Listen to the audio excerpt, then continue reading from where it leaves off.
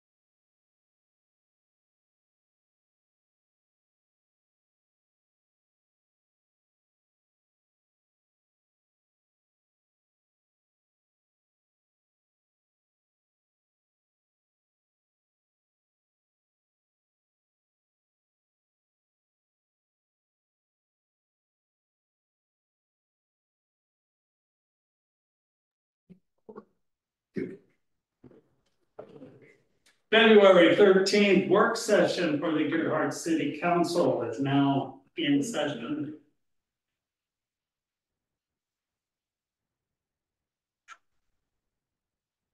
Okay. To start off, thank you, chiefs, both of you for being here. I appreciate it. Want to thank Chief Gregory for the public safety building name again. Unfortunately, now I'm going PBS. I'm just going. I wrote that so many times today. All right.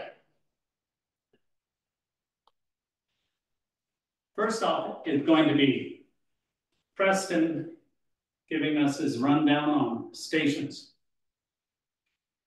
Well, I haven't been able to get a hold of the guys down in the Hale and figure out whether or not they're on a compacted engineered field or whether they're on islands with a pile camera. But I know that the new sheriff jail up there is.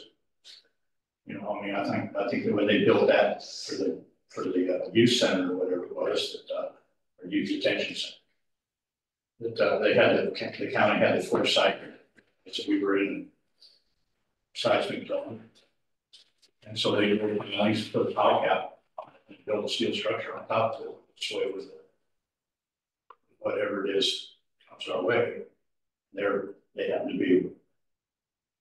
I mean, I think if we get an 7 or 8 or 9 or something like that, we get flooded in.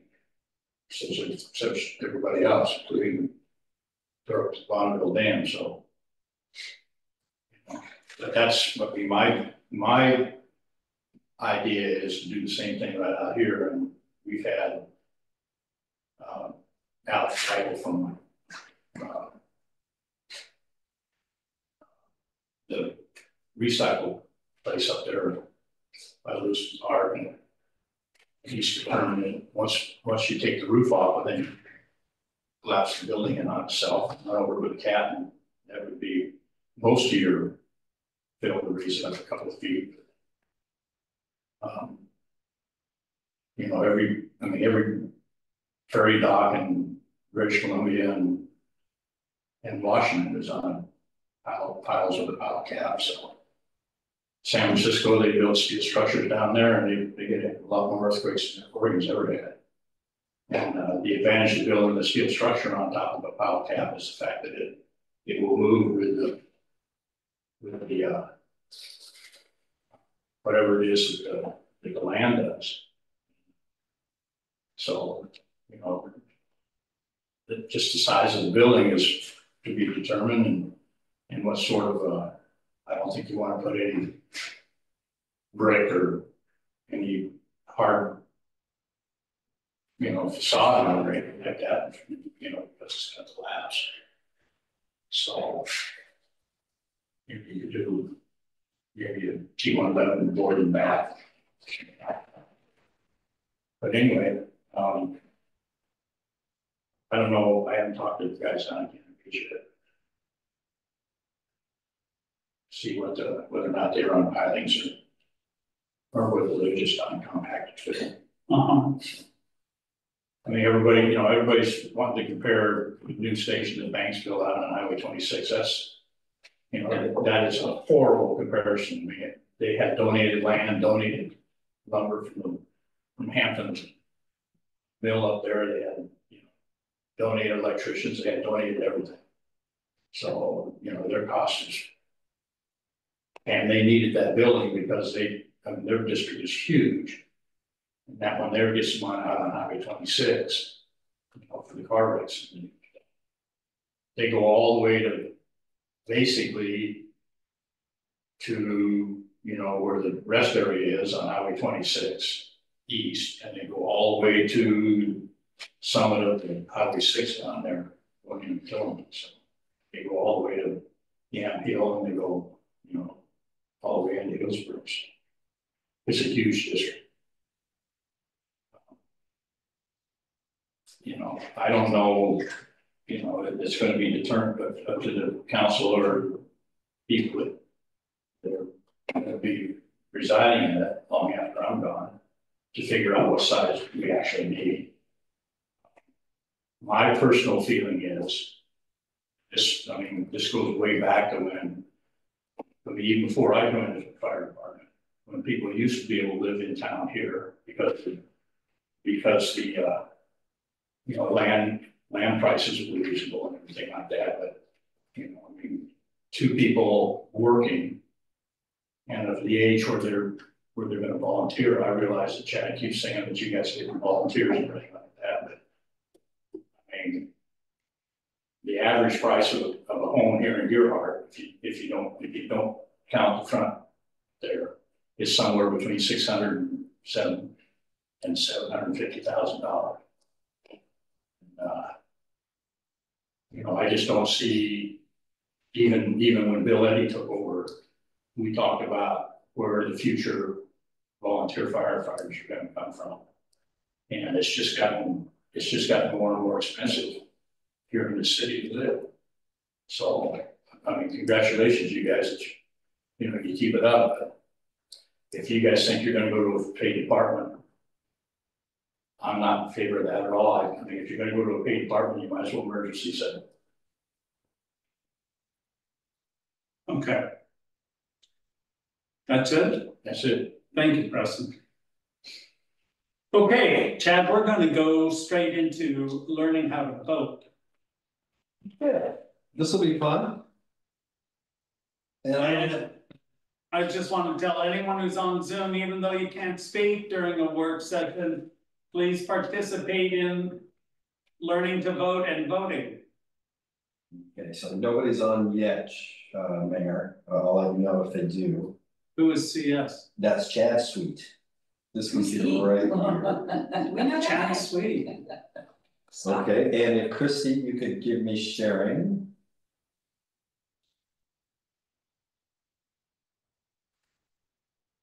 Just working on that.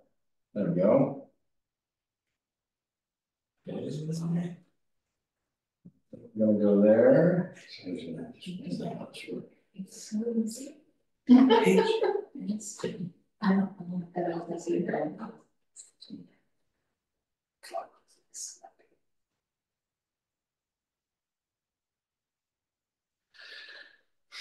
You got another word? No. Envelope. Takes some years and. I don't, I couldn't believe it. It Okay. This happened. So Envelope. this, Chief Como. Oh, favorite else. I don't. Okay, That should be fun. I'll do that again. Okay, so this is something that Chief Como brought up to us. It was a polling program. And the mayor brought this to us as well, you know, talking about these remote control setups where we can get from another town and the people that were attending the meeting could vote on things that we asked them. This is a fancier version of that. What it does is it allows us to poll a group of people, anybody with a phone or a computer. And we can set this up a million different ways. I'm going to go through a few of the different types of questions that it has on there. But essentially in a town hall situation like what we want to use it, people will be able to log in.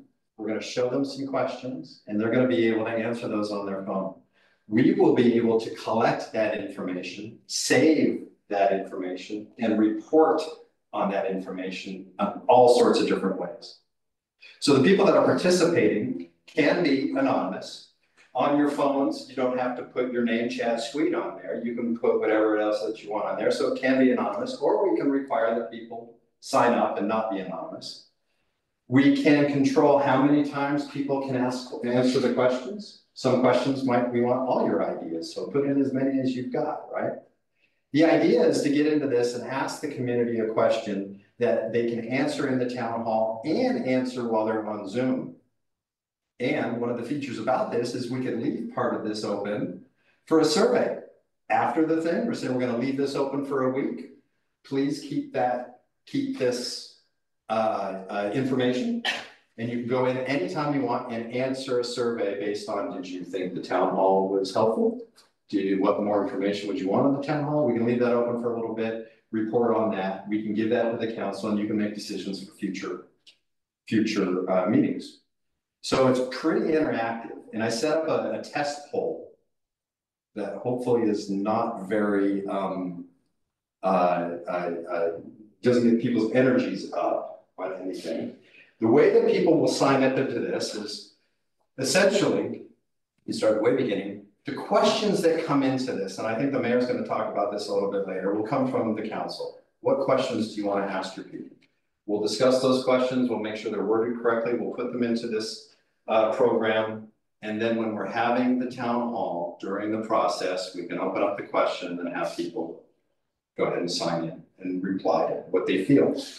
So when we get people in the room and on the screen, in order to get them set up on this, we will put up a QR code or a website. You can go to either. A QR code is something that you can use in your camera app. Usually, even from this distance, you might be able to point at that QR code from here with your app. It'll show you a website. You click on that website. Sometimes you have to zoom in on it. Yeah, let's see how it works. It says and you just, right. Yes.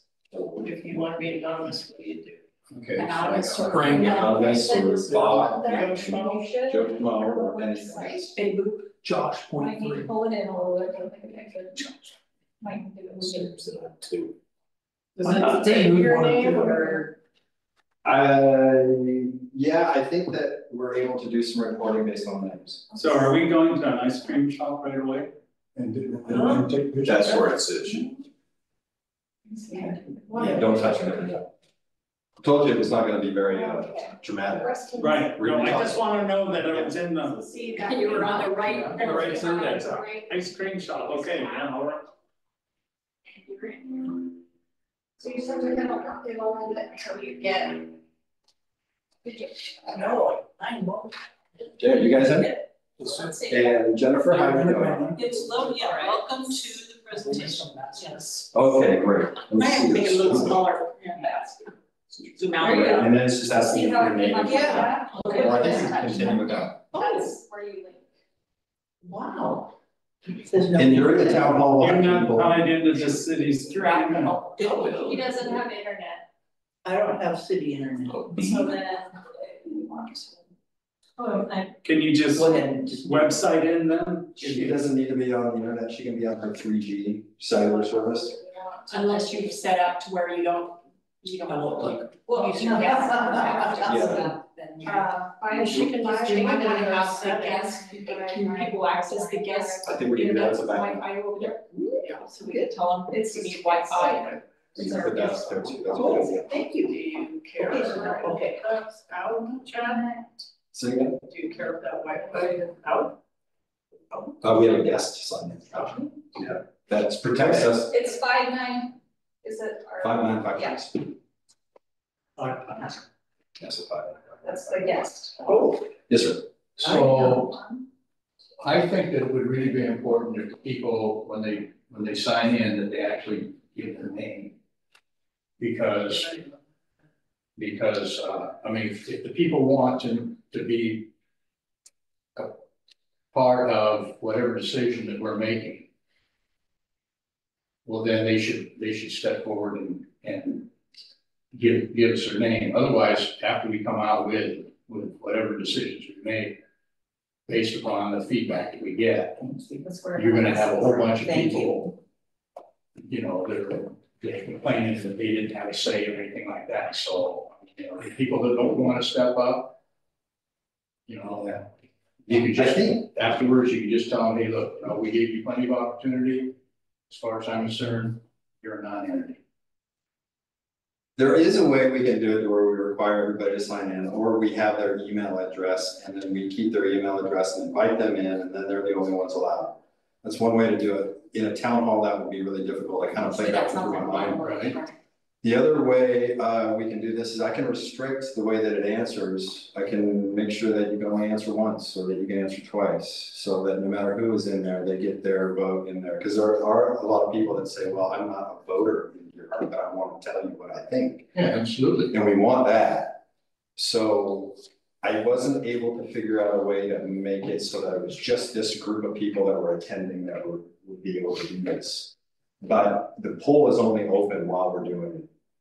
So it's gonna be a come one, come all situation. We're just gonna have to ferret through some of that. We can put a requirement in there that says, what is your Gearhart address? And at least that way we would know that the answers that are coming out are attributed to either a voter or a non-voter. Or that there's somebody who lives here or just doesn't live here. So there are some possibilities that we can do that, but the best way that I can figure out to use for the town hall is to open it up for everybody and just restrict the number of times they can answer it. If you were to ask for their address, would it allow us to keep that information confidential and not going out to the public?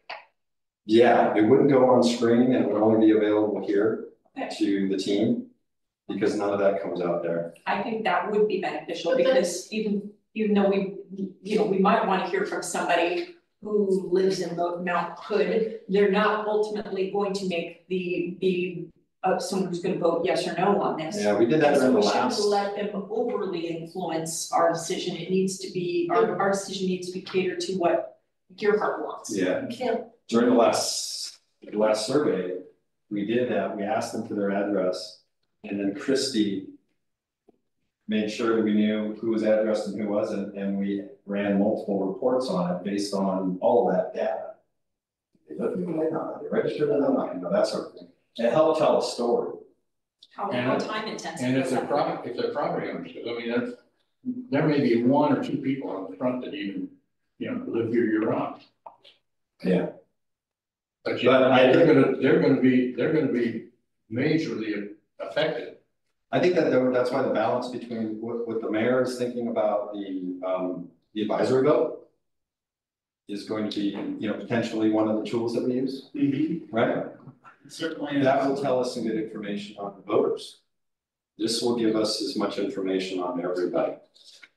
It's not gonna be perfect. I don't know. I'll look into it a little bit more. I'm just learning about this, and I'll call them to see if there's a way for them to maybe easily during the sign-up process to say, what is your address? It will not appear on anything. And then they can put that in, you know, 1, 2, 3 anywhere, and then at least so we can correlate it. And then you'll weed out the people who don't have a vote. You're not gonna weed them out. No, it's about Gerhart citizens, and it doesn't mean you have to be a voter or non-voter. You just have to be a property owner. Well, if you live in Gary, you don't have to be a property owner. All we're doing is gathering information from the people that are going to be participating in this. When we have the advisory vote, that is a more determining factor because those are the people, because they're registered to vote, will be paying for it. Because they'll be voting on it. So somebody that has a $2.5 million house up on front there. Okay, is gonna be more affected as far as their taxes are concerned than somebody that's living down here on. What were all the names that Southbury Hagen gave all the neighborhoods in this town? Yeah, well, you know, Bailey Beer Lane, Flats or whatever it is. Bailey Lane. Beer flaps? Beer Flats. Yeah, I think that, you know, and then it's who the taxes are affecting the most. That's what I'm Paying the saying. most and affecting the most is depending on how much you make as well. And if we couldn't do a vote for everybody in town, because that just doesn't work that way. And there are people that are upset that, hey, I own a town here, how come I don't get a vote? Well, I mean, if I own 5 houses, does that mean I get to vote for the president 5 times? I think that the people that own up on front are more occupied than that. Yeah, and that's why I think that the town hall section and then the surveys we send out should be open to everybody. Yeah.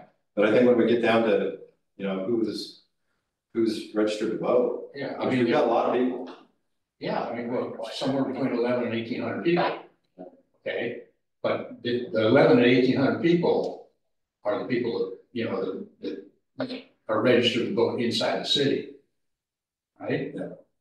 The people up on the front or, you know, that own a condo or something like that aren't registered to vote, their taxes are gonna be affected just the same as somebody that lives, you know, right next door here. Yeah, I don't disagree with Across the street or that. whatever. That's something that the And city they have- council is gonna have to come up You with. know, their sizable chunk in the game is gonna be in the game. So I think for the purposes for this, we're talking about keeping it open. One vote a person or one vote an entry, whatever you call it. Yeah. And, The you know, question, it's- I think you should still gather addresses in case in the future we decide that we need to go through and correlate this information based on a set of criteria, like, okay, how do the people that live or own property here or have some connection to the city, how did they feel versus the people that live in Mount, who live in Eugene or whatever? Yeah.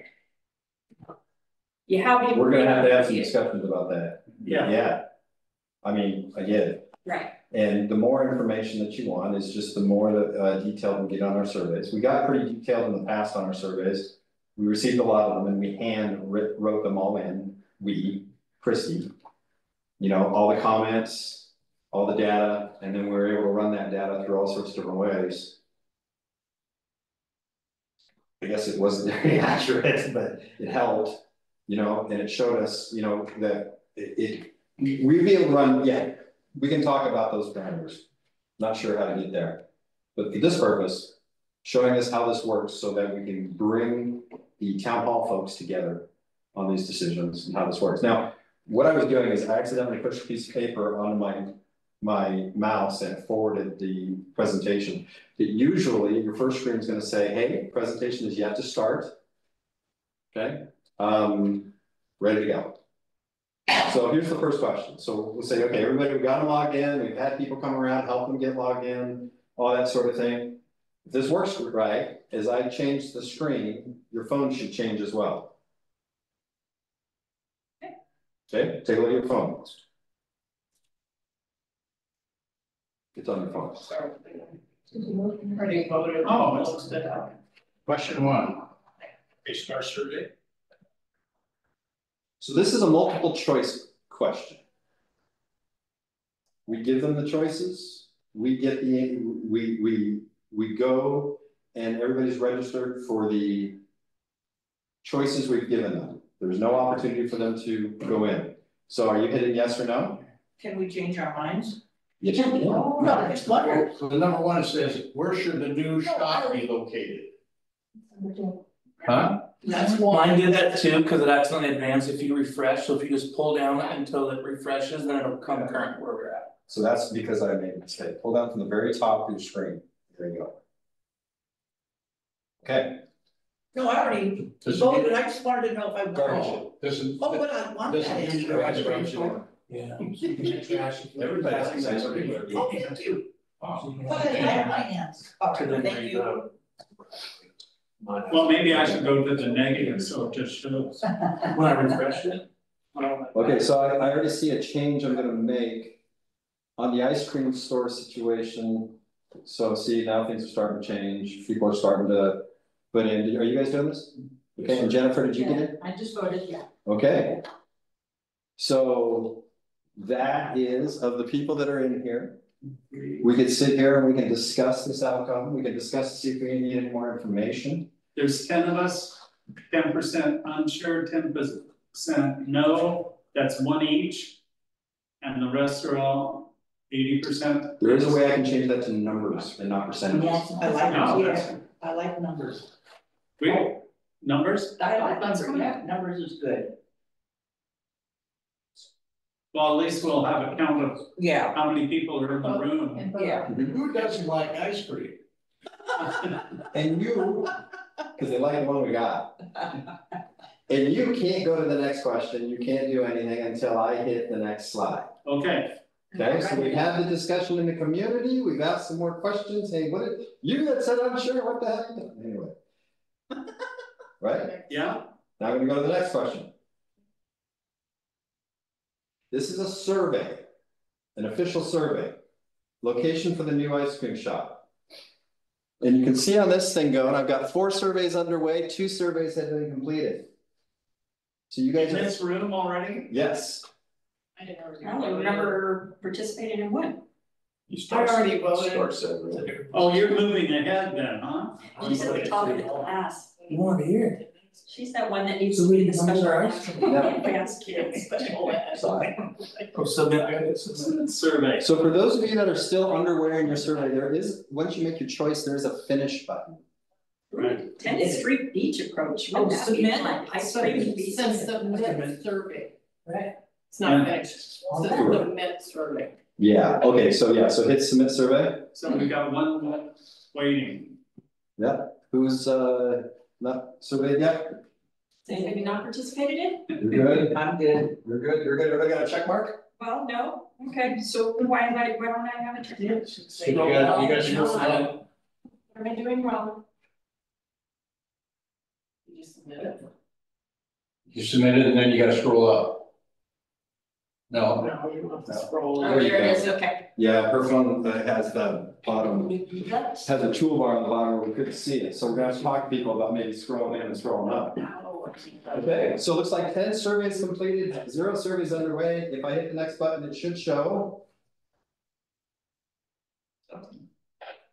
Oh, I'm gonna have to. Oh, that didn't work.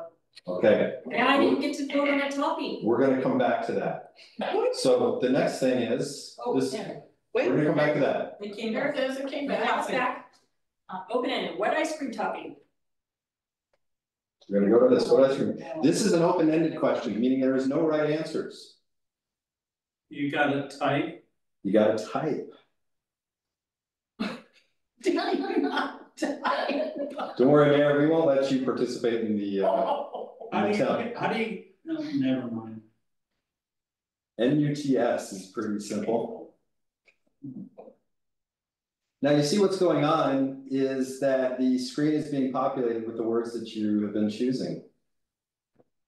So this is an opportunity to ask the group a question and to see what people think. you can respond to. Oh, we can do two. No, I did. Yeah, I've got it set up to where you could actually add 2 in this one, Oh, wow. if you want. Down here.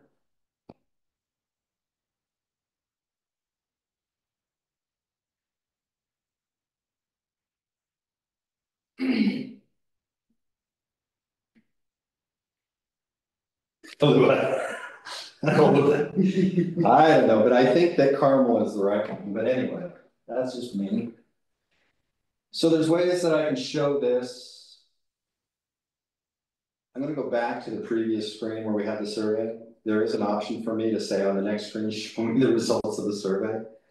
Other than that, then this is set up accidentally to be not show everybody the results of the survey at this time. And we can go back and do reporting and look at the survey. I will change that so that when you make your survey questions about, you know, where you want the ice cream store to be, then the next screen will show what everybody picked. That was an error, and I'm learning things as I'm going. Okay, so we got all those answers, we've got them on the screen.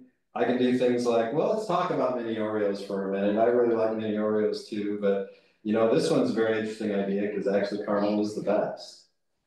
It is not. You want many Oreos, go to the I Dairy will Queen. fight you. Caramel is where it's at. Caramel is where it's at. Okay, so that is an example of an open-ended question. This next one is an example of a Q&A. If a store could only sell one flavor, what flavor would that be? You have to type again. Polish logs. One flavor of ice cream or one flavor of topping? Lock us out. You won't. Knock, knock. Hey, one flavor of ice cream or one flavor of topping? We can't type. Working on it.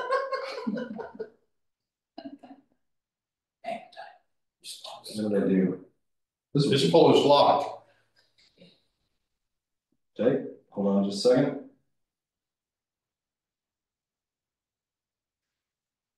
You were just proving that you can lock it, right? Yeah. You nailed this with the first question, that went great. Sneaky.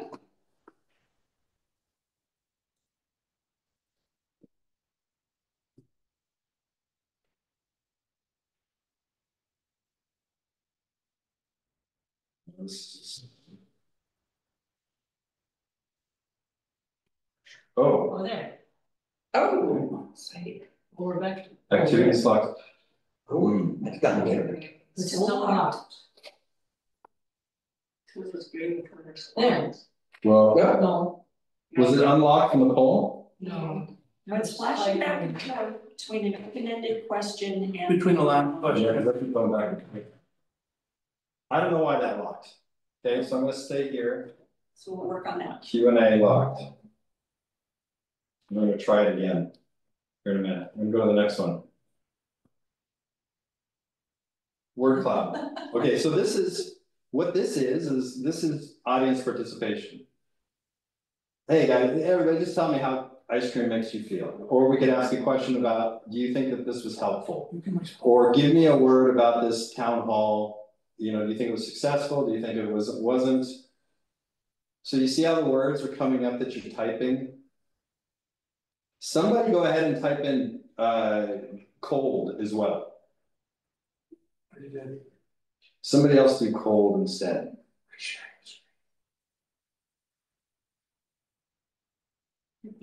Yeah, did you know you stopped sharing your screen? Nope. Sound what? Oh, so it's telling me you've already responded once. Okay, hold on just a second. Share screen, Zoom, So it's letting me give you more words. share screen, yeah.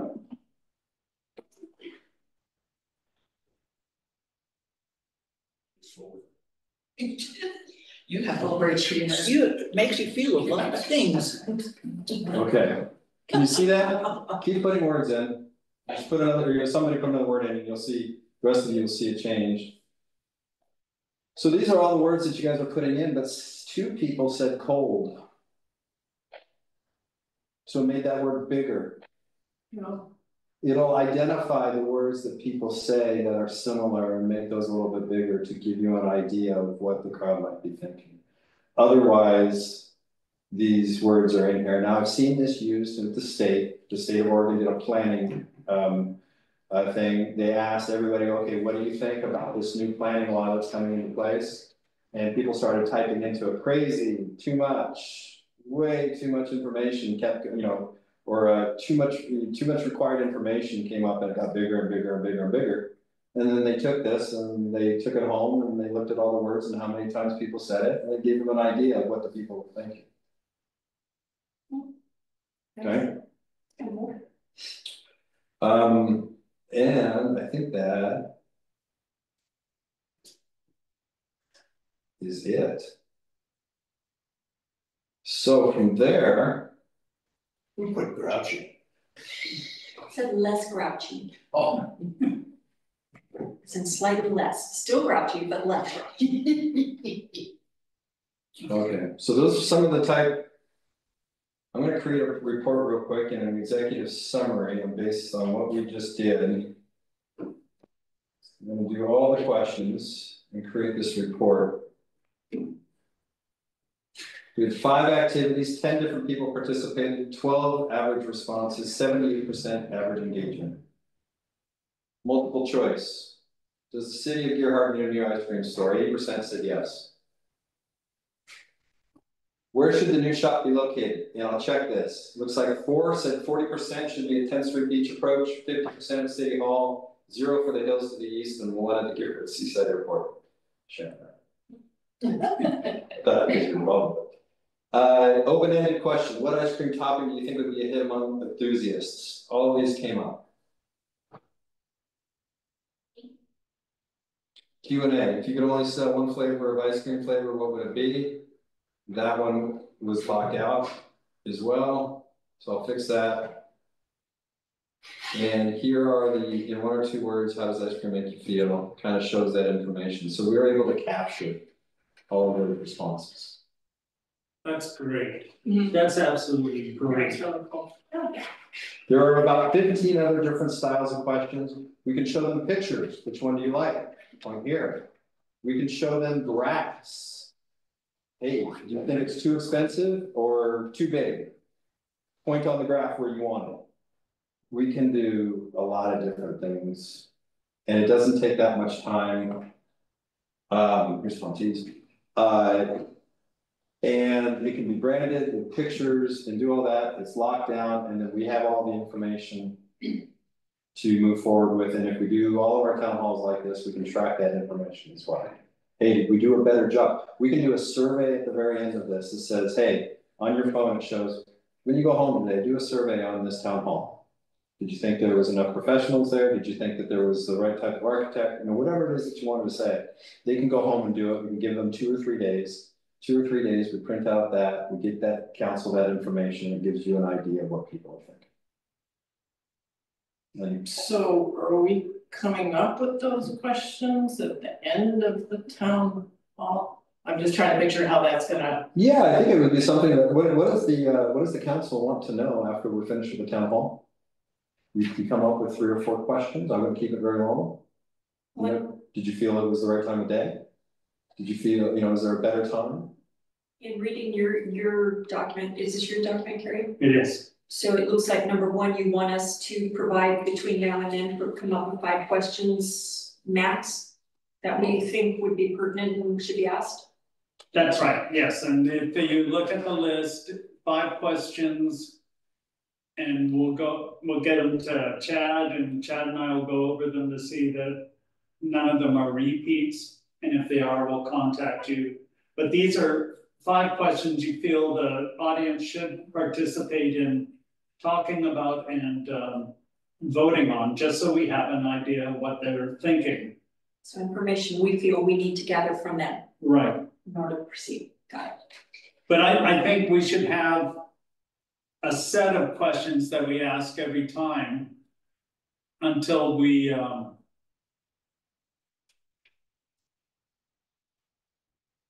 I'd like to know how many people have participated in the vote at each meeting, the previous meeting. That way we know that if we've got, let's say, 40 people that have been here 3 times, that's one thing, but I want to incorporate as many people as we can in their responses, because if we don't get a diversification, then all we're going to be doing is having 1 set of people making these answers, and right. We need to incorporate as many people as we can into Which this. is another reason for us to capture names and addresses. Well, So, how are we gonna reach the people that aren't at the meeting?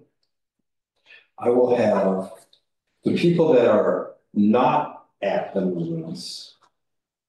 So if we use this polling that during our presentation, we're presenting something at a town hall and you're wanting information from people to respond to that presentation or that section of presentation. After every section of presentation, we can put up a poll question and the people that are there can participate. If we get people in Gearhart that can't make the meetings, they're otherwise indisposed, there is a way to set this up and this to allow them to take the poll, but they're not going to be at the town hall to understand the questions and the reasons why. But this system is set up to be able to put a survey together. And let's say we keep the survey pretty, in the middle or easy to answer on very simple questions that we can give to people that weren't present and allow them to get their words in. We can do that. We can enable this poll, put it on the blog. It'll give them both that website address and that QR code. Say, hey, over the next week, when you have a moment, we just finished our town hall. Here's a survey that we did in here. We want your participation too. We will not know if we've got multiples, right? Because people will be able to sign with different users. We are able to track it. It's like if Justine used her phone for 5 or 6 answers, just kept logging off, logging back in, getting back in and doing more answers. We can see what's called a MAC address, which shows that, hey, this computer over here answered this 7 times. So we could throw away some of that information. So you gotta check that. Yeah. But in the past, we haven't had too many duplicative answers in our surveys. How many citizens do we reach with the blog? We have over 2,000 people on there. So pretty much everybody then. A lot of people, but I don't, a lot of those are also, there's some out of towners that just don't live or work here or anything. They're just interested in what's going on. But yeah, I think we've got over 2,000 now, and it's pretty good. The paper version of this wouldn't work so well, but we could send out a paper flyer that says, here's the QR code and the website, and here's what we're asking. Put that in the, whatever water, or do another mail out. They can go in, answer the questions, and we'll just be collecting the information automatically and run the reports however we want. There is nobody taking paper versions of this and entering it into the computer. And I would say that the amount of people that don't use computers or wouldn't be able to do this is a very small amount. There is going to be some. Will the public be able to see the results online? Not if we don't allow them to during the period of time. I think that there is a way to put like a summary on there or to make a report available, but it would be information to go to the council and the council can make it all available. So would it be possible at the town hall when we were gonna do this, for those people that aren't going to, that are gonna have left their phone outside or just don't have the ability to do it on their phones, are we going to have in the town hall paper copies for them to capture their information? That's one way we can get more people to participate if they don't feel like they can do that. I wouldn't have a problem if we had a paper copy. Yeah, what would it take with a paper copy if there weren't very many of The them? information would come in later. Like, cause we have what, like 1,000 surveys come in during the last one. It was some good information in there too. And it took Christy a lot of hours because she had to hand type all the comments in as well. If we keep that in mind and do something simple, we should be able to do paper copies somehow. Well, that would Hand only them be out. for a limited amount of people. I mean, Yeah. most of the people are gonna come in ready. I was gonna say another word, but ready to do something like that. And we can make sure that we get that word out. Mm-hmm. Hey, Josh, have you guys typed up your letter for the Fireman's Wall? It's not finalized, it's in process. Okay.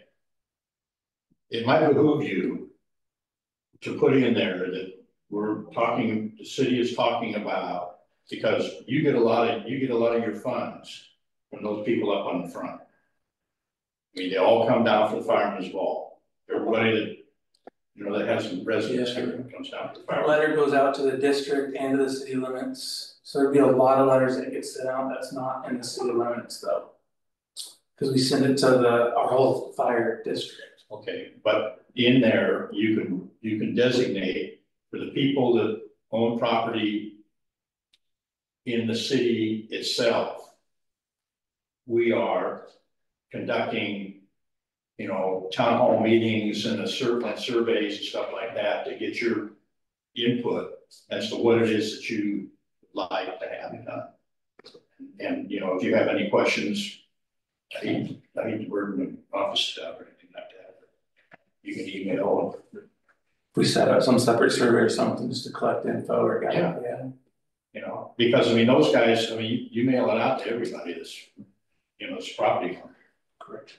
Those are the kinds of people, those are the people that I'm actually interested in getting their feedback. Yeah. Here's my thought. Because this presentation was new to all of us, that I had a few problems and other people might have a few problems. So I think in town hall, it would be quite imperative to have some, a few people roaming around as helpers. Just like Chad needed help, and I needed help, and I think Dana didn't get to the bottom of her screen. It would be really nice, because otherwise we're gonna be flooded with people raising their hands going, I don't know, and I couldn't get online, so I don't know if that's gonna be a problem. So that's my thought, is that we should have some helpers to help the audience with this, because it's new to all of us. Totally agree. Well, I don't know where you're gonna get them. Well, yes, I mean, these guys, those of us that'll be in here, we can walk around, yeah. If I train 2 or 3 people on really well how to use this, then we can help them out, for sure, good idea. So are you gonna have another trial run before the big meeting? Yeah, I ran this a couple of times. It's the first time I came up with that lockout situation, so I gotta figure that out. And then the other one is there was one question that didn't work. There's one question in there is a Q&A that says, okay, what toppings would you like to have? And people start putting in those toppings. And once you get those topping lists on your phone, you can start upvoting the one that you like the most. So it's participation with people voting on the information that's coming out from the people. So if we say, you know, what color should we paint the public safety building? Pink comes up there, green and orange and brown like the water treatment facility. You'll see people liking a specific thing and it'll go to the top during that process and during the survey. Okay. So it's not just questions that we ask people, it could be things that come from the people if we set it up that way. They like it 10 times. No. No. Yeah, but we're not gonna be getting that technical right now, are we? No. No, we'll keep it very simple, multiple Good. choice answers, I hope. If it's simple, I could walk around, because I got using the are those case sensitive word letters? No. Thank you. I made them that way so that they kind of stood out, so people could read it. That's the way that Poll EV does it too, capital P, capital E. To make it easier, I put it on the lowercase, it was hard to read. So it can go in any way, so people can make, as long as they get pollev.com / whatever we name it. Right, okay. WS1 is what you put in? Work session 1. Right, okay. Will people need to be on the internet to work this? The internet or on their 3 and 4G from their cell service. All right. One or the other. Alrighty. Good. I think that was really helpful. Okay, we'll practice. Well, wait a minute, I didn't get to vote on my favorite ice cream. Shows that we had an eye response. Missed opportunity, we could go. That was when we were locked down on. Yeah. And that was the one that shows the different type of answering where people can upvote an answer that somebody gets. Let's say there's 50 people in there, you know, 3 or 4 do some answers in there and go, you know, that's a really good idea. They see it on their phone and they go, I like that one. And then they upvote the information that the public has provided. And it's kind of an interesting way to go. So there's a million ways we can do this. Crafting the questions that the council wants to know about. That's up to you folks. It's not, you know, staff, this is where's it coming from? So you come up with your questions, we'll craft them so they're very simple and easy to answer, and that we'll get the best information that we can out of them. We'll talk about how that works and we'll put it up and we'll give this a shot. Lots of people are using this, Coca-Cola, P&G, all sorts of places. So yeah, kind of neat. All right, so I'm gonna meet with Chad. We're gonna come up with a set of questions that we're gonna ask at every session to start off with. And that's, have you ever voted in a town hall before? I know this will be the first one, so it'll be a no, but it's just, So that'll grow to yes, maybe Right. in the future.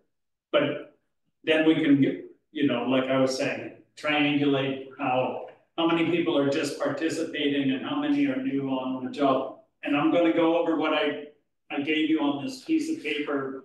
You come up with 5 questions max. If you need more, just, Keep on writing.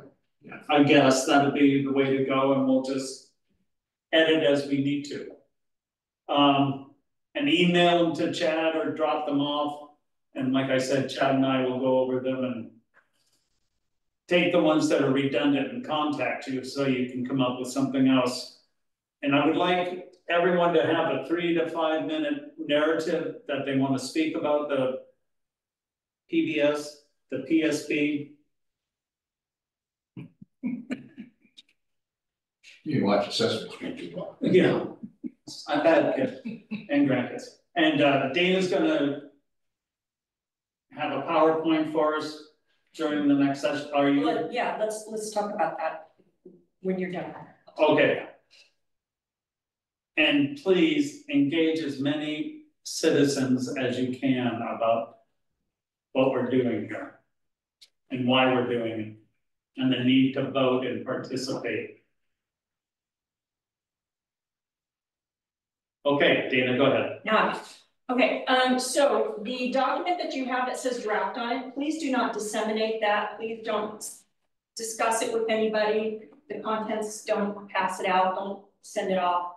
I have not even, this is something I've been cobbling together for the past week or so and driving these guys crazy, asking them for information and incorporating it into this. I was up very late last night typing this. I was up very early this morning typing it. I was a little loopy, and so I have not even yet done a grammar check on it or even actually read through the entirety of it to see it makes sense. But I printed it out really quickly for you to give you an example so that I can illustrate for you what I wanted to speak about.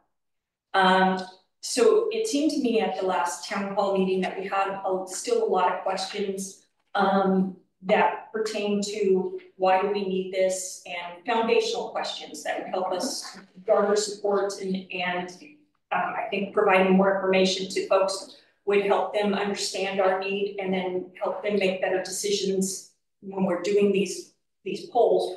They're making more informed or giving us more informed feedback rather than just, you know, based on something that they don't necessarily have an understanding of. So what I started typing up was a preliminary needs assessment. This is in no way meant to be the final needs assessment. I strongly feel that later on we'll have to have some professionals that really can dig down into codes and have a lot of experience and expertise in building fire stations or remodeling fire stations and police departments to advise us. But this is just a preliminary, this is a list of where we're at and maybe compare it to what we need. So starting with a little summary, and all of the things that you see highlighted on there are things that I need to go through and verify. That's the reason they're yellow, is because I was like, okay, I need to double check numbers on that. But what I started off with, if you look at the document, is it's a summary of, you know, how many households do we serve, what does it look like, discussing that we're talking about the Gerhardt Volunteer Fire Department, Caulfield Police Department, but also a key player in this Gerhardt Rural Fire Protection District, because the decisions that we make will impact them also. And there are some people that don't have an understanding of the role that the Gerhardt Rural Fire Protection District, the rehearsing station, plays in our operation. So it discusses a little bit of that and how that belongs to the rehearsing station belongs to them. And if we were not to have an IGA with them, or if that were district to dissolve, then we would lose control of that building. Then goes on to why would we need to make changes to the police departments, what some of the codes are, and some of the information that I've received from the police department and that I've observed myself as far as what changes and updates need to be made there. Talks a little bit about why we need them. Also, same thing with the fire facility. I have a lot more to work on the fire facility. There's a lot of information out there about what fire facilities need. There are a lot of different codes. NFPA, the US Fire Administration, FEMA, everybody has a little bit of information. OSHA has some standards, ADA has standards, so there are a lot of standards to kind of wade through. And I'm not pretending that I'm gonna get into all of those, but I'm going to, I hope, have enough information for people to understand overwhelmingly that we have a problem, that we have a problem that we need to fix one way or another. What I'm not going to suggest is what is the solution to that problem. I'm going to leave that open-ended because that's information we need to get back from them. But I think that once people have reviewed all of this information, it's going to be pretty clear to them what the solution, or at least what the solution should be or should entail. It's going to discuss some of the common questions that we've been receiving, like why do we need to do training, or why do we need a training facility? Why do emergency responders need a locker room? Why can't we just merge with Seaside and solve our department? So what would be things we'd have to consider if we were to go that route? So this is, like I said, this is not a complete document, and if you get through it, you find a lot of grammar mistakes. I apologize for those, but again, I wasn't even able to do a grammar check on this before I put it out to just give you a little idea of where I'm going with this. I would like your feedback on this.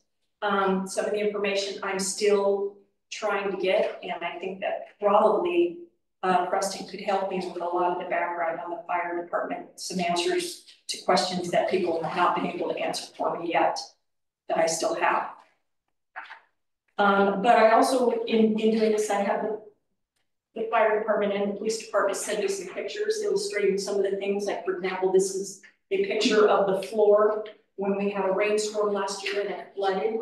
And you should keep in mind that they have a lot of electrical cords running around in there. And I'm not an expert on such things, but I'm thinking that electrical cords and flooding boards do not mix. Nor does it meet the standards that I'm learning about that say that you're supposed to have drains in the floors. So there'll be a discussion of that in there. And if you don't mind, I'd like to take my portion of the discussion, and I will probably put these into some kind of a PowerPoint so that I can illustrate some of the things. And then I would like you guys to be available, just like we were last time, to jump in and answer questions when people ask me questions that I don't have the answers to. Absolutely.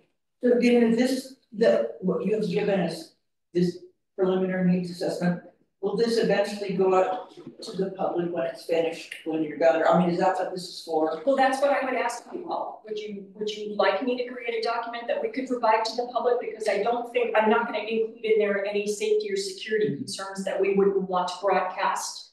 I wasn't sure, I just wanted to know that this was, if this was a draft, what is it preliminary to? Yeah, I would like to have it be something that we could make available to the public that could answer their questions, but also if not, if you don't feel comfortable releasing it to the public once it's done, then I would like at least for you all to have it so that you all have answers to the questions that people will ask. And so we're giving out consistent answers. Sure. And also, I'd like to add to this if it's required. If you come up, if somebody asks you a question that's not in here and we all need to know the answer to it, then please send me the question, let me do some research, get back to you, and once we agree on an answer, we'll go into the document. It's a wonderful document so far. Yeah. Chad, do you want to go over this really quick? I do, ties into what you just did. Okay, so here's the issues that we have. Is we're trying to do a better job of collecting public information prior to making some decisions. So you don't have it, Preston, got it. So you're trying to make some decisions based on information that we provide. So we want to get into the town halls, and this is more of a question for the council. We want to get into the next town hall and say, hey, do you want a fire station again, right? Is that one of the goals, is to say, do you believe we need a new fire station? But how do you get into that conversation without the information? Okay, how do you provide enough information so that it looks like you're heading in that direction to provide information, but you're not getting on the design side of things? Because if we start jumping ahead and start getting information out, people are going to be upset that, okay, the design's already taken care of, Chad already knows where he's gonna put the fire station, you know, that conversation's gonna happen and all that, and I really wanna stay out of that this time. I wanna make this as much of a, as you folks do, and if you express to me, a people-centric, resident-involved process. So we do need some information to go out there to find out whether or not we even need a new fire station. Is that true? At the last meeting that we had, almost 99% of the audience raised their hand at that question. But it's small It was, representation. that's true. And you can anticipate that we might have different attendees at this one because it's being held at a different time on a different date and so I think one of the mistakes that I have seen in the past with organizations that are trying to gather support is that they think that they almost want to treat it like it's an inoculation process. You get the answer once and then you're good to go and then you continue. And that's not the way this works. You might have to go back and repeat information over and over and over again because this will, sometimes we'll get into technical information or things that they just really don't care that much about, so they're not going to retain it until you ask them a question where they, oh, wait a minute, what did they say? So you might have to repeat it a lot, but garnering support is our number one job. And getting the temperature of the folks and making sure that we're not wasting our time. What do they want us to do? What direction do they want us to go? Do they want us to rebuild? Do they want us to do new construction or remodel? And if so, what does it look like? All of that kind of stuff is going to come. But right now we just need them to understand there is in fact a problem. Because there are still people that probably think we could just throw a coat of paint over there and change the doors and we'd be fine. I don't think there's so many people in Europe. I've talked to a few. There's some. I've talked to a few. You know, the interesting thing is to get that information out, because in the past, we really got beat up with what we didn't know, you know? And what we thought we knew, we put out there and say, hey, here's the information. And then people would say, well, no, actually, we don't believe that you need fire stations. And why didn't you even have that conversation from the start? Like, we couldn't go backwards at that point. We just assumed everybody thought we needed a fire station, right? And that didn't work out so well. So by having this, some information for the public to be able to learn about our situation and what our current situation is, yeah, we're gonna have to get that in advance before we start asking people seriously, do we need another fire station? I think that what you're gonna find out is that what you guys failed to do was to ask the people where they wanted the fire station. That was the number one mistake that you guys made. Because everybody that I've talked to wants it right exactly where it is. Mm-hmm. Okay? The fact of the matter is, right to begin with, okay, ever since '05, we were gonna put a station down here, except it was gonna be a massive municipal building like Morton has. Yep. Okay? And then after that, you guys had this committee, and it was the tsunami zone. It was all this business, you know, the chicken little deal, okay? So then you went to the park, then you went to here, then you went to there. Nobody ever talked about putting it right back where it was. That was never, ever an option as far as the citizens of Gerhardt. Right. Okay, so, you know, I mean, that's the people, those are the people that I have been listening to. And that includes all the people that live up on the front from Portland or Seattle or wherever they come from. So what was it, like 65-35? Yeah, I mean, it was overwhelmingly people didn't want it. Yeah. You know, there, but there still was a portion of people who did. And that's my concern is that you get the most motivated group to a town hall. They start giving you all this information that you get on the screen that's really neat. It's the most motivated group. So that's why I like the idea of the multiple attempts, the multiple town halls, the slowly taking people up to make them, you know, understand what it is that we're dealing with, where we need to go. And then cap that off with the mayor's idea about an advisory vote. You know, then when people say, well, you didn't ask me, it's like, yeah, I did 4 million. You didn't respond. Yeah. And that's what we want to get to, is to be able to say that. Exactly. Right? So we have this situation with some information, some basic information about our problems. Do we need a fire station? But then to go on further, the next steps, the owner representative situation is what's coming into play here. So I have very limited experience with putting together large building projects. I have a $15 million project under my hat in hotel business. I have a $5 million project in the hotel business. And I've got the $11 million that was all planned and finished by the time I got there. I just had to help manage that project for the water treatment facility, which, even though we had to go to 2 votes, we still finished under budget for that water treatment facility, right? That's hard to say. That's hard to swallow. That's hard to say. But once you guys came up with the amount and you gave us the plan, we were able to execute it pretty well, right? And we used a construction manager for that. We had a guy come in. We put a trailer up there, and his name is John. He's very good at this. And he made sure that the plans were being adhered to, everything was being constructed exactly how it was supposed to be done. He held those people's feet to the fire, and he saved us over $300,000, and that was the what we were under budget on that one, minus $4 million, right? So that was very helpful. But there's a new way of these architecture firms and things are happening because of the current political environment. There's a group of people that have experience, either they experience as architects, experience as project managers, as builders. You know, they go into a firm and it's a project management firm. And not only are they coming in to help you with the construction aspect of it, but now they're coming in and helping us with the portion that we're in right now. They start becoming involved. If the city was to choose to hire them, and I would recommend that we do once we get some RFPs, we hire somebody to come in and who can do certain things to make sure that we're successful. One of the things that a project manager will do, if they have their own firm, is once we decide that we want to go forward with this project and we want to start working on it, they will help us with their experience, because they do this a lot more often than we do, a communication plan. So they'll set up like, okay, how many town halls do you really want? Well, we want 10 town halls. Well, that's an awesome idea. Let's spread, I'm just using numbers for fun of it. Let's spread these 10 town halls up into there, and let's give each one of these town halls a subject. What is it that we're going to take care of? So that way, when people are looking at the calendar, they can say, well, I'm going to start talking about design on town hall number 7, not town hall number 1. Town hall number 1, they're trying to figure out whether or not we need a fire station. Town hall number 2, they're trying to determine these sorts of things. So they help us with a communication plan. How are we going to get information out to people?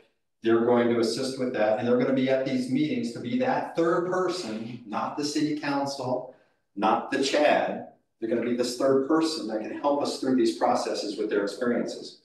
Those processes include project management, coordination with stakeholders.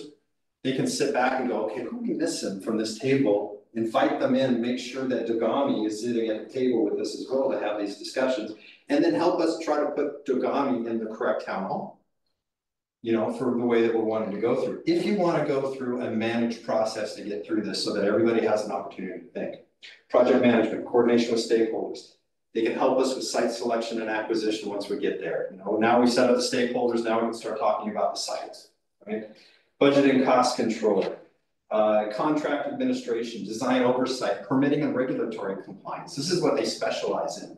They would start talking to all these other firms and saying, okay, we're going to need to talk to GAMI because we're going to need an exemption from this. We're going to need to talk to the city because we need an exemption from this. And the building code says this.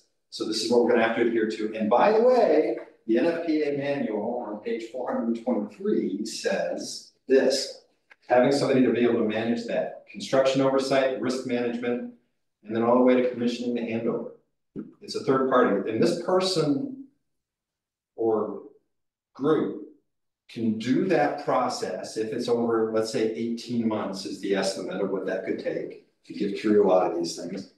For about, just throwing it out, we're putting the RFP together for about $40,000. It would help them manage the architect, the surveyor, the geotech, the structural cost estimator, all the people that we have to hire afterwards to get through this process to make sure we have the best up-to-date information available for our residents and our council, is importantly. They would coordinate all of that, and we would hold them their feet to the fire to make sure it gets done. So the way that this process could cost, so far people are saying out there that, you know, over this last period of time, we spent $170,000 trying to get to that last election. It's partially true. We spent $170,000 over about 5.5, 6 years on multiple locations. Just to give you an idea, to go through with a owner representative, and we're going to need an architect. What's the architect gonna do? Is the architect gonna do a full design build, ready to go designing this is one of our challenges. How much money do we have to spend as a city? Right now in our building management fund, we got about $250,000, a little bit more than that, to accomplish a project. How are we going to spend that money to get this project to a point to where people can vote on it? So project manager, we get the stakeholders together, we have the conversations, we start talking about the location, decide on the location, right? Then we start designing for that location. Those designs are not complete designs. The designs, in order for us to get to a new public safety building, will cost us about $70,000 just to get to the basic design level, the amount of square foot, the type of materials that we'll be using, the type of foundation is going to cost, the foundation, structural foundation will cost about $15,000 in design. Based on preliminary information, they're going to put down some basic designs. We're going to pay $70,000 for one, $12,000 for another, and that still will not get us to construction. The cost of plans to build a $5 million building is about 10%. So it's really $500,000, right? To get a full set of build plans for a city to build a critical infrastructure building. We can't afford that. So how are we going to get from here to there and get to a vote without having a full set of plans? The city of Portland can do a full set of plans on a new structure.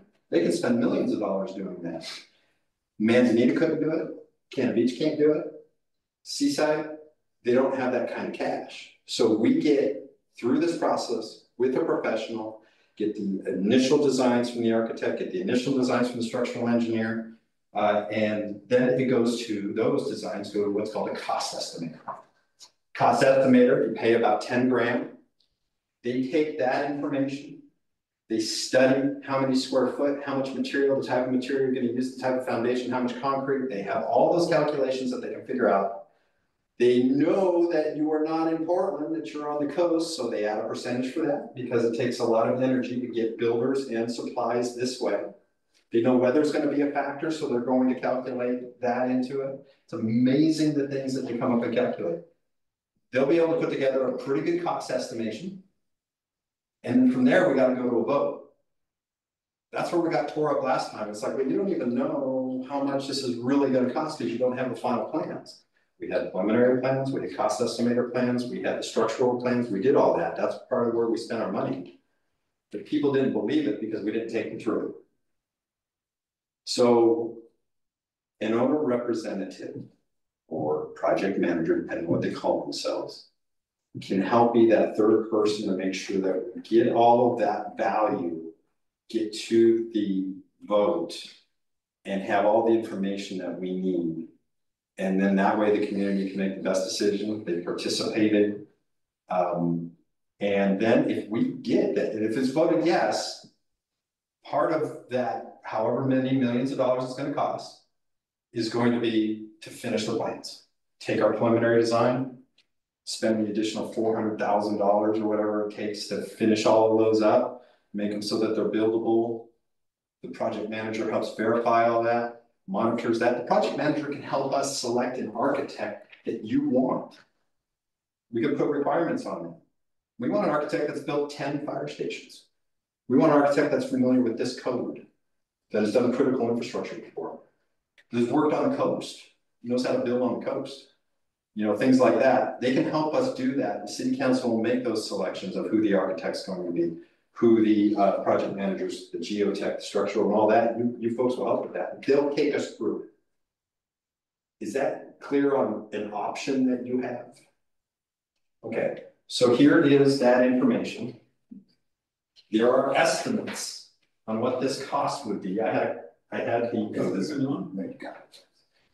I had the owner representative estimate what these costs were going to cost us to get through. And they say that to get done with this project in about 18 months, to get it to where it could go to a vote, you're looking at about $140,000.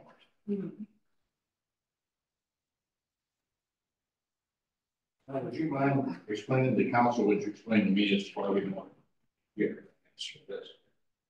Oh, that is a big question, and I think that's something that we should put on the list of something to accomplish, is this conversation with the public. So grants, people say, why, and this is my opinion, okay, so I'm not telling you what to think, or, you know, this isn't what I'm putting out to the community. By the way, the difference on this time also is all of this is coming from you folks, so the communication that comes to me, we need to do this, or we need to find out this, is a discussion that we'll have in the council, with counselors as well. But this is coming from you folks, this isn't coming from me, so this process could be involved in. Grants, people say all the time, we need to write grants, USDA, FEMA, Hudson Foundation, all of these sorts of things to be able to have somebody pay for our fire station. Okay, my thought on that is, as an ex-taxpayer, but as a taxpayer where I'm at, I feel like, well, number one, there's no money available for construction. Construction is the most expensive part of any operation. You know, when it comes down to putting these things in, there's really no construction grants out there. There's leads. You know, if you want to do something that's good for the environment, they'll provide you with some money and some help. There is USDA. USDA does do grants for construction of the fire stations to underserved communities. Gearhart's average according to the census, Gearhart's average salary, even though nobody works here, it's 100 and some thousand a year. That's our average. We're not going to qualify for any low income grants in Gearhart. It's, in my mind, this is just my opinion, the citizens of Gearhart have gotten their value out of these two buildings. Not recommending that we replace this one, right? This is maybe a remodel, but of the fire station, they've gotten the value out of it. It's time for them to pay for that and to, you know, provide this community and its volunteers with the best thing as possible. But there is no grant money out there for construction. There's lots of little grants. There's lots of tiny ones. We can get 10,000 here, 5,000 there, but in the whole grand scheme of things on a $5 million project, that's pretty small. And we will go for as many of those as we can once we have a heading. But I don't know of any construction grants. The other thing to, excuse me, but the other thing to that is you have to have a plan. We have a parks plan, and we get a parks grant to resurface the tennis courts and the pickleball courts, because we have a plan. We don't have a plan for the fire department. We don't even have a commitment from the people yet. And we can't apply for any grant because we don't have a commitment from people. That was one of the big things that we fell into. It was like, we looked at some of these grants and we says, well, we'd like to apply for that. And they're like, yeah, well, what does your community think? No, they don't want to fire, they don't want a building there. Well, we're not gonna give you any money for that. Right, no, It's like trying to join the Siemens union, you know, you go to a steel door and you say, I'd like to work for you, and they say, well, you remember the union? Oh, so you go to the union, you got a job? No, it's just a yo-yo. Oh. but you get a commitment from the people and you got a direction, then you can go and knock on everyone's, you can go to FEMA and say, we'd like to have a vertical evacuation tower on top of our fire department. And they'll go, hey, what a great idea. We might be able to save 1,000 people. Let's build it. Here's $20 million. And they'll see that the community put in their check as well. They said, okay, we believe in this project, we'll put in, just throwing it out there, 5 million. And once we get that commitment, then grants would probably open up to us a little better. But you don't, it's a waste of time and energy to go for a grant when you don't have a direction and you don't have a commitment. And that's the big thing in my mind. So anyway, please, is that it? That's it. So the city council needs to decide on whether or not you'd like to use a representative.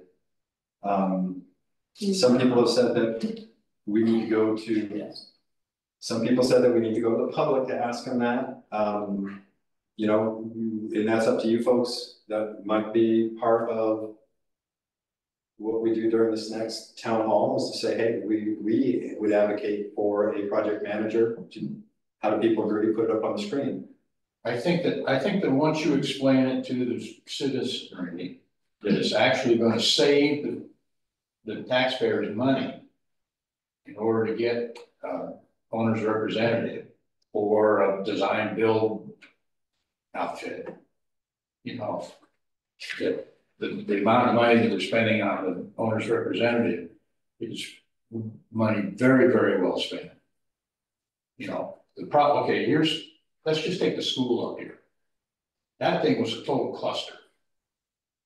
Oh, the new school, yeah. Yeah, okay, they don't even have enough outlets in the rooms for the kids to plug their computers in or anything else like that. They're now rewiring that with surface conduit and everything like that.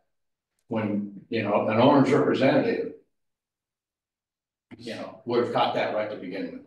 And the way this is set up is it would be somebody that would work for the city, not for the architect.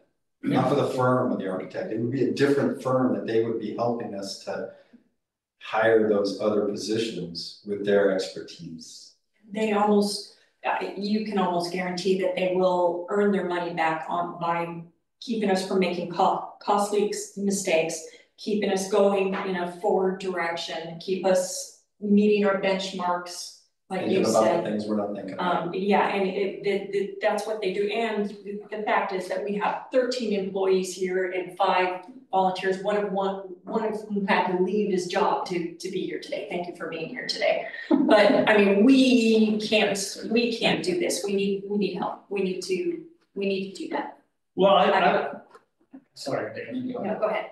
No, I believe this council understands the value in that, and that'll be one of the questions on Finish your sentence. next town hall's meeting list of questions. Go ahead, David. I disagree with Chad. We built the whole library on grants from just bare ground. And we got $300,000 from Meyer Memorial, we got $100,000 from Ford. And we built almost the entire thing on grants. There were other things too, but there's grants. And we didn't say it's for construction. We just said we're building a new library, you know? So I'm just saying that even though I don't know about grant for fire stations, and I apologize because I don't know that, but we built the whole library on grants. The difference is that you're building a library, it isn't a safety building. Well, that's what I don't know about. Yeah, it's hard to say. Fire station. It is hard to say. There may be some grants out there, but we've hammered it pretty hard. We've had people from the outside look at it. We've had the USDA representatives on the phone. We talked to FEMA, they didn't have anything. And this is over multiple years and multiple times. For this particular type of project, it isn't. But one of the things that we can do is once we have this built on and this commitment, it would be dangerous to go out and say, you know what, we're gonna get some grants to help do this as well. So we only want 3 million because we think we can get 2 million. We may never be able to build it. But there are a lot of grants for outfitting. Yes. For solar. Yes. And all of that. There might be grants for like what you were saying there. A vertical evacuation tower. Okay, so we've got this building, we got this plan. Could we maybe look at putting tower and the additional engineering to get that on? There probably would be a grant for that. Yeah, all of the grants that we got were really, really large, but we got grants for like children's furnishings, we got grants for bookshelves, we got grants, and it all added up. And so that we didn't have to go out, we didn't have to raise any taxes for that building, the whole city just. So you never had to go to the community and say, hey, we need a bond. No, we never did that, we didn't need to. To do this project, we will. Okay, I understand that, but, and there's a book called the Oregon Community Foundation Handbook that has all the grants that Oregon foundations give out to other Oregon entities. It's a gold mine, and I know that the library has at least 2 copies. If we were gonna go to the public and say that, well, we hope you get grants, it would be hard to get to that vote to where we'd say yes or no. I understand. So there's a challenge, but maybe, and this owner representative, they gave me their information here, which is a group I won't name yet, because they're probably gonna wanna do this.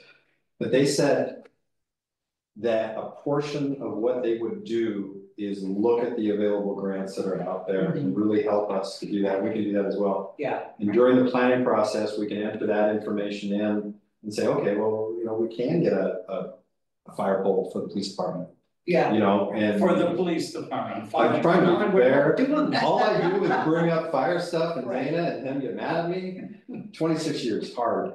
But, you know, we could go for, I think that we should, but to get to a vote and to say that we need $5 million, we're gonna have to ask the community for that.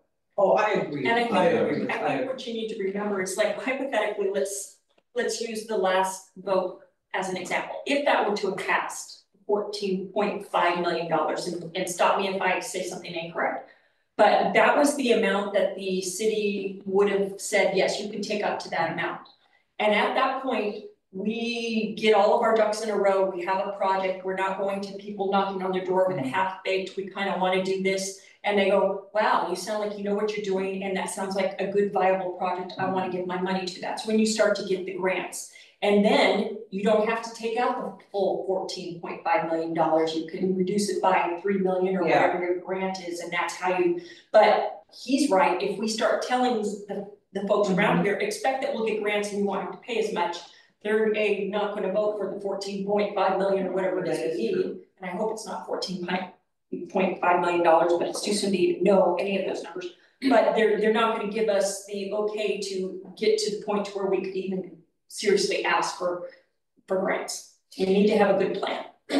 That's right. It is true, that is true. Just take the water deal, right?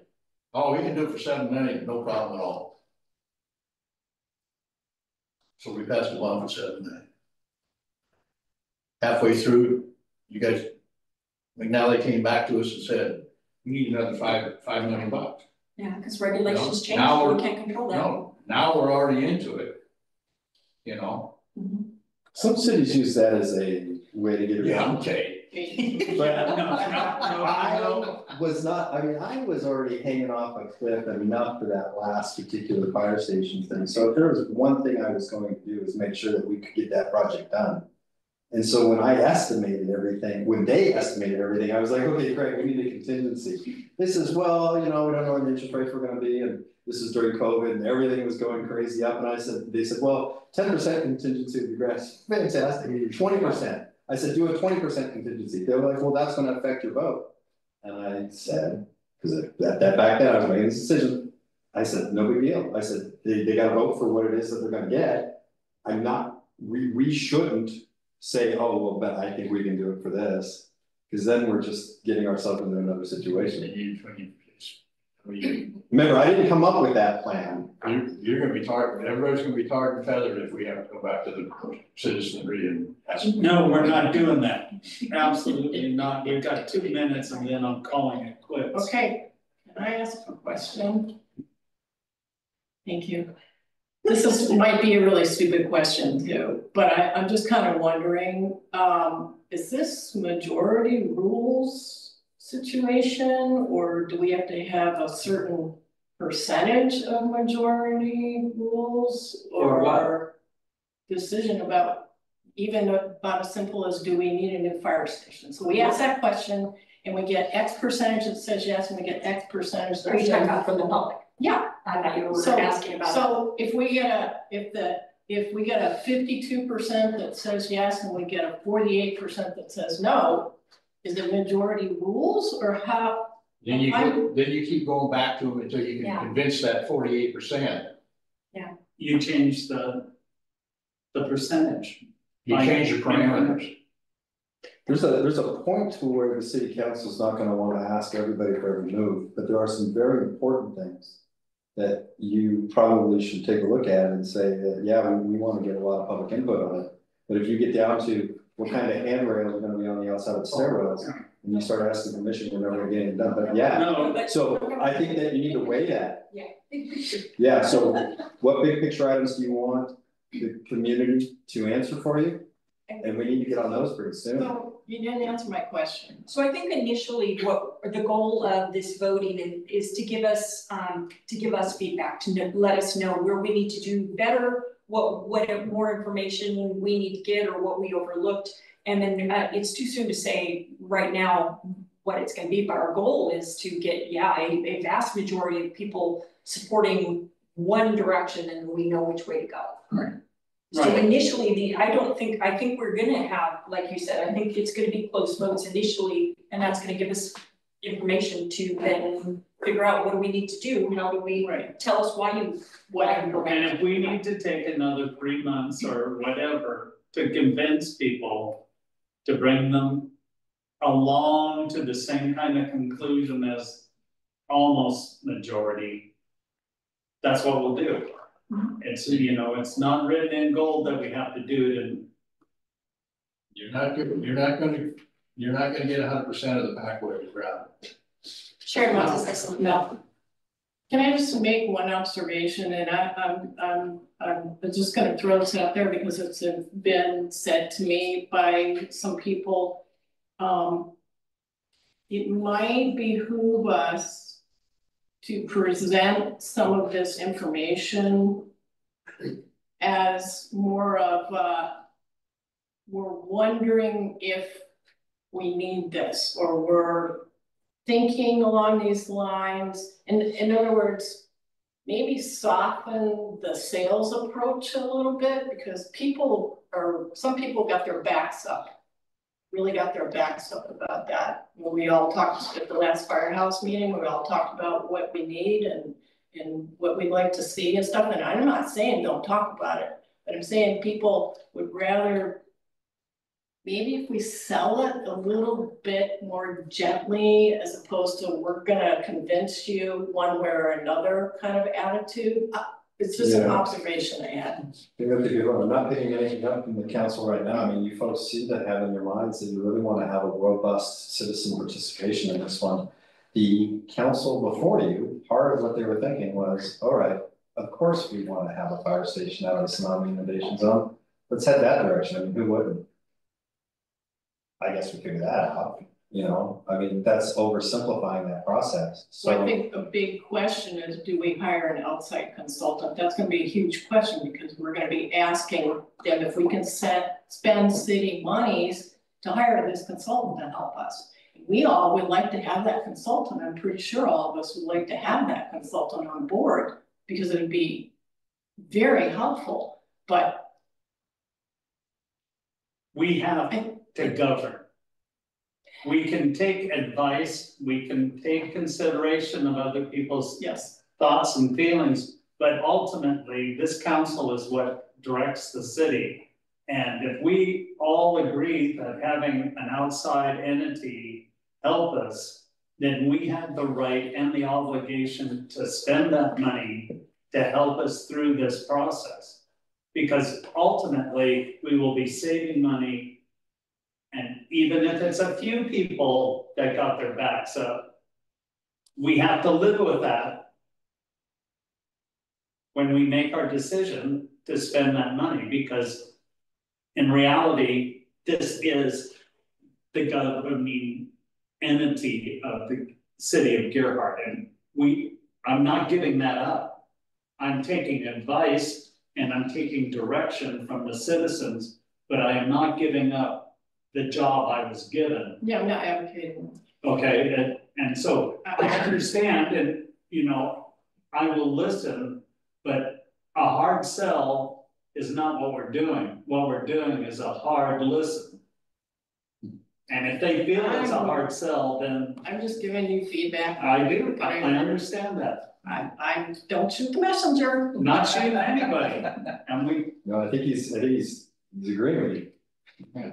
I think that what we all should be doing is that when the citizenry asks us why it is that we need to replace this building over here. And I can tell you that over the last 3 administrations in the city, that building there has been very, very well maintained. Problem is that it's a CMU block building. You can go over on the west side of that, you'll see where the concrete block is starting to deteriorate. There are no fill cells in it. So what we need to do as counselors is to, educate on a one-on-one basis the reason why this building needs to be replaced. Okay, So when they ask you, they say, well, how come the building needs to be replaced? You can just tell them it's, you know, it's well outlived its life. okay, with that, I'm gonna call the meeting adjourned. Thank you, council.